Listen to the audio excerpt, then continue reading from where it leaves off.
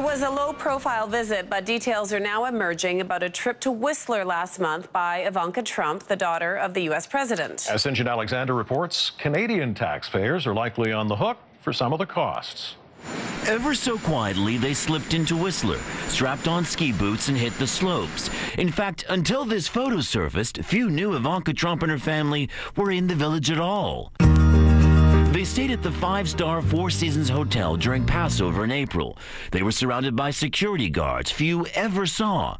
Surprising, because the security bill suggests there were an awful lot of agents in tow. NBC News reports the Secret Service cost was more than $66,000 U.S. They pay for hotel rooms and multi-day ski passes. I'm not sure what their rates are, but they probably cover dignitaries fairly thoroughly. It will be up to Americans to pick up that bill.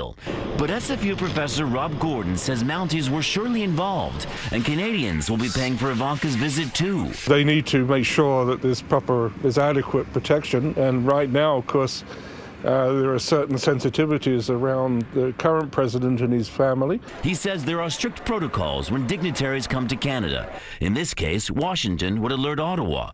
Ottawa would alert the RCMP.